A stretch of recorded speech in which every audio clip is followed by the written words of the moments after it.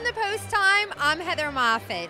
Welcome to the 15th Annual Delaware Standardbred Owners Association Awards Gala. This is a night where we celebrate our Standardbred superstars in the first state. And tonight, helping me co-host this huge event is Bill Ellis. Are you psyched or what? I'm very excited to be here in the first state, Delaware. This is a great place.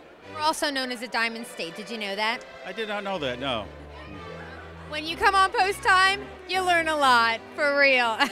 So tell me about yourself a little bit. Now, I know that you're in the New England Harness Raiders Hall of Fame, so you must have done something really cool to be in there. Longevity. You've been around long enough, they finally needed somebody to put in there, and they looked at me. What have you done in harness racing? In 1978, I was the youngest announcer in the country. I was 20 years young, announcing in Kentucky, and I wasn't even old enough to drink. And they introduced me to the bluegrass, moonshine, and racing down there was great. I know there's more, but I do want to cut in and say, yeah, that's kind of like the Army. I'm saying, like, if you're old enough to fight for your country, you should be old enough to drink. If you're old enough to announce harness races, you should be old enough to drink. Absolutely, for sure. And you've done everything from drive to, oh my gosh, be a publicity director, everything, right? Yeah, I worked at Foxborough Park. I've announced at more places than I can remember. I actually drove in a race again this past September.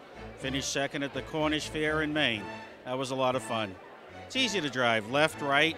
You go, whoa, and they stop, you go, yay, and they go forward. It's easy. I don't know what these guys get paid all this big money for.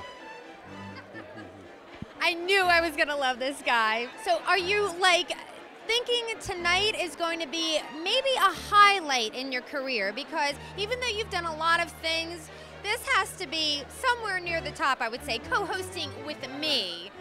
Could be dangerous. I've never been arrested before. I have been handcuffed, but never been arrested.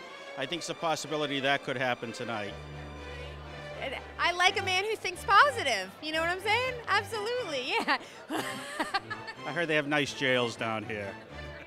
Thank you so much, Bill, for being on the show. With you tonight, and hopefully we'll have a lot of fun.